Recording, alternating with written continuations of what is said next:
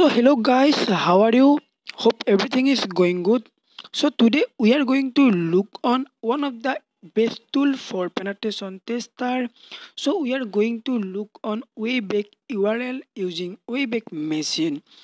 As simply Wayback URL help us to collect, extract all the possible URL from Wayback Machine as archive data.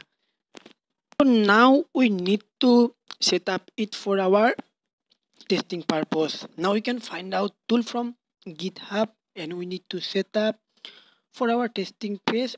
As you see, this is the GitHub page. So so so we have find the installation process. You can install like that, but in our case we are going to use one of Python script wayback.py. So we are going to use this Python script for fetch all the URL from Wayback Machine using archive.org. So guys, using this script, so I will share this script on my description box, so you can find out it from our description box. So guys, let's see. So now we have already copied that code, so now we have to create a wayback.py file. So we will paste that code, so now we can run. So so we have to give permission. So now we are going to use CS mode, like we're going to give permission read and write. So now we can use wayback.py script. So let's extract some URL from our target. So we have target securiumsolution.com. So as you see, so now we are going to collect all the possible wayback URL from our target. So how we have to use? So this is a Python script. We must need to use Python.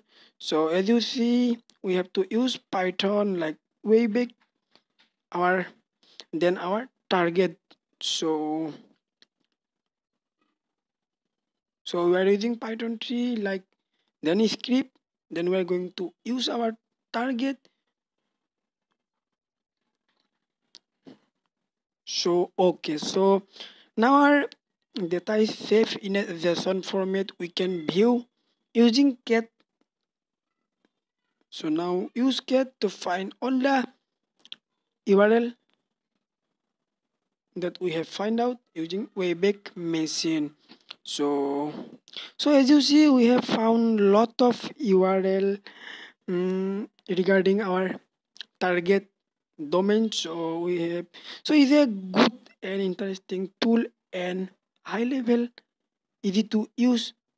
You can find a lot of information about our target. Okay, now let's see, we have one site, a responsible disclosure. So now let's see how we can find out. So same, we have to use same command like Python, our script and your domain.